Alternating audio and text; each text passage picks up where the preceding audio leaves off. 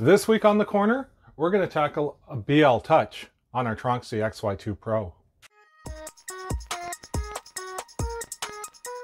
Hey everyone, welcome back. It's me, Jeff. This is my corner, and this week I'm going to look at adjusting the bed leveling sensor on the Tronxy XY2 Pro here. Now, remember our last video? What I did was I did a model and I was explaining how the bottom layer looks a little bit wonky. And that's simply because with the inductive sensor, what it's doing is it's just reading off of the build plate, the metal build plate underneath, and it's drawing its map there. But with the Tronxy, what we're doing is we're putting this fiberglass pad on top of that. So what happens is when you have this on top, even though it's making a mesh for this, the build plate itself, it's printing on top of this fiberglass plate. And if this fiberglass and sticker isn't as level or as equally level as this build plate, you're going to get inconsistencies, because it's telling the printer as it's printing on here the map it has for the aluminum build plate.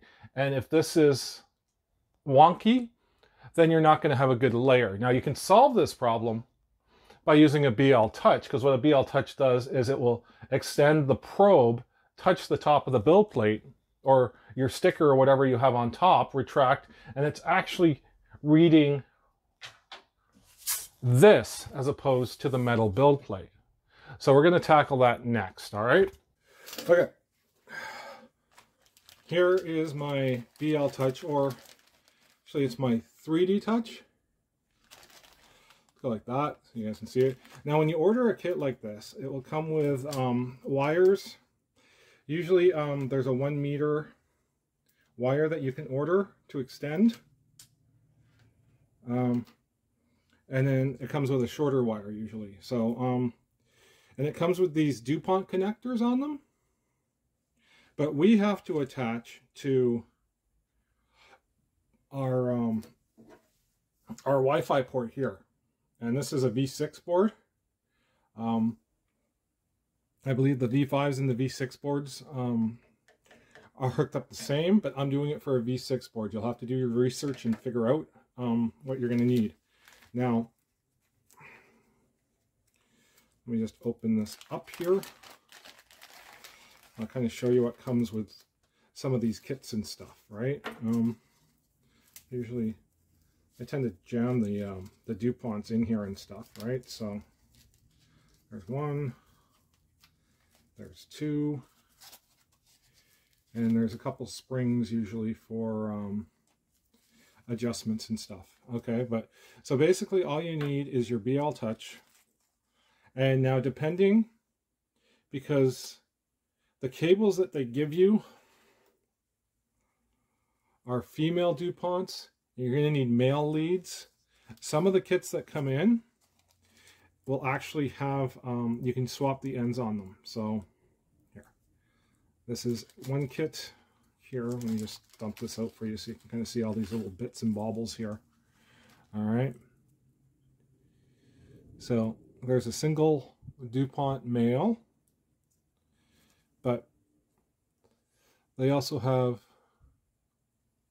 I don't know if you see that. Yeah, they have the male leads, the male pins that will go into here. So you can do this a couple different ways. You can make your own.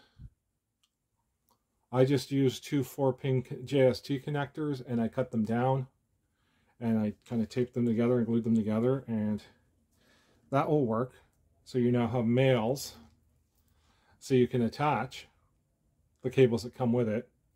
Or I have a bunch of these for the breadboards, just for when you're testing wiring and stuff. I'll put a link below for all of this stuff so you can have a look. But these are basically male-to-male links. So you would just hook yours in to whatever port you want, and then just attach them on the other side. All right, just like that. I would use some hot glue once they're all in and set to kind of keep them there. That choice is up to you. Now we have all that here, we need to figure out how we're going to wire this up.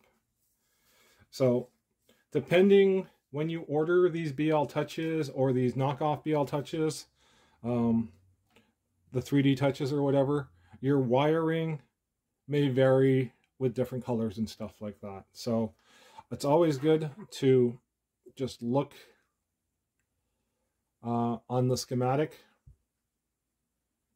on the back as to how it's wired up. I actually just wrote mine down here, so I kind of know what's going on, as well as the pins that I need here. Here's my USB. Here's my Wi-Fi port. Those are the pins I require.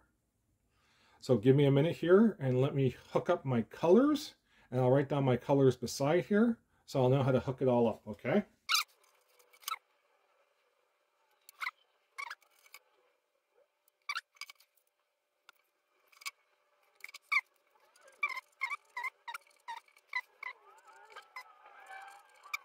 All right, so this is basically just stuff I like to do. I like to map out my wiring first so I know kind of what's going on.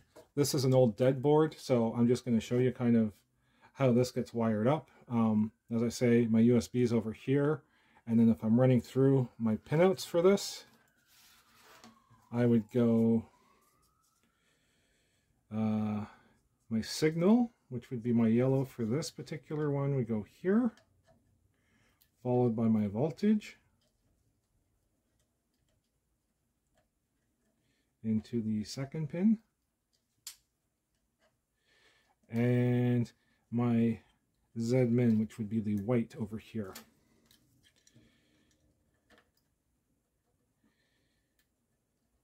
And that's it for that side. And the other side is just, if you can see there, it's just the two grounds.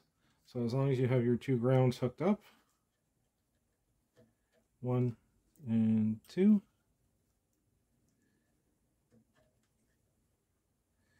that is it. That is how to wire up the Bltouch. Now, to run the Bltouch, we're going to need to install Marlin. And there's a couple of tweaks to the Marlin file you need to do. So we're going to take care of that. I'm going to do this actually on my Tronxy now and install it properly and hot glue everything and make it all work. And after that, we'll look at the Marlin setup, okay?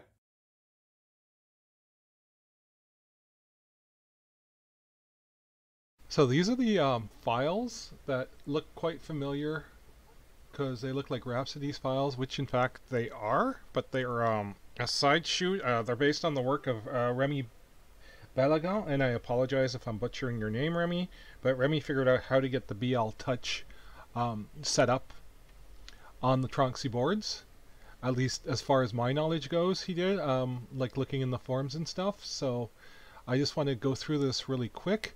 So it looks really familiar to the old setup where you just uncomment for your machine. I'm doing it for a V6 board on a XY2 Pro with no Titan, and I'm going to do it with the color UI. So that's what I'm defining here. Now there's one more thing here. It's define Bltouch Wi-Fi slot. So that's been added into this build of Marlin. So you want to uncomment that, and if you actually follow, and fine, there we go. So it breaks it down, so it has everything pretty much set up. So that's all you do. It's basically, it's one click. But there was one problem with the V6 board. You have to go into Config Advance, and you actually have to go to, and I want to thank Dan for the help on this, and I'm going to actually link you. Dan actually has a kit that he sells through his shop that he has a little PCB board, Bltouch, and an updated firmware from this all in one package for you, and I will try to link you to Dan later on in the video.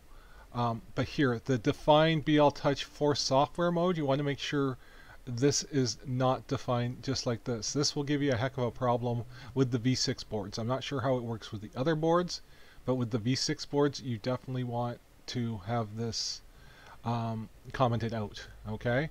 And that's about it. You can just go ahead and build, or you can take the update CBD file from this particular file. I'm going to host this in my Dropbox. It's also online in the Tronxy forums on the Facebook page. So that's it for Marlin. You can go through this all. Always recommend you always build your own firmware, just because that way you know what's going on to your machine itself.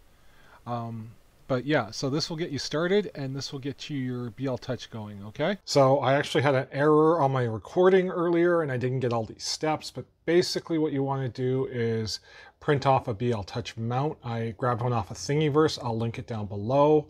You want to mount your Bltouch properly so it lifts above your nozzle. I believe it's about 2 to 3 mils that you kind of want. And then basically remove your old leveling mount and just reroute your wires. Sorry, all the way down the side here. And that is about it. You should be good to go with your Bltouch. So there we have it. We got our Bltouch all installed on our Tronxy XY2 Pro. And that's going to give us a better probe of the top of our bed and give us better bottom layers. However, with these fiberglass mats, if you're probing on them, and they're kind of inconsistent, they really are, right? So you're going to have higher low spots in between your probe points, and that's going to throw off your mesh, and you're going to see wonkiness in the bottom of your prints. Now, you've gone to all this trouble to install the Bltouch. What I would recommend is simply get a PEI sheet for these, or get yourself a sheet of glass. And that's going to give you a really good bottom layer when combined with the Bltouch, okay? So I want to thank everyone for watching. If you're cruising through the channel and you haven't been here before, please hit subscribe. If you found any of this information useful, give me a thumbs up. Again, I'll put the firmware in my Dropbox, so you're more than welcome to grab it for yourselves, go through it, adjust it as you need. Now, oh yeah, so shout out to Dan La. Okay, he helped me kind of figure out the whole issue with the V6 boards in the config advanced H file. He actually sells a kit, and he has a PCB board that slots right into the Wi-Fi slot, gives you the wiring, the Bltouch, and an updated custom firmware, so a newer version of Marlin. So if you guys want that, I'll leave a link down below where you can get in touch with Dan. Okay, and until next time, everyone, peace out.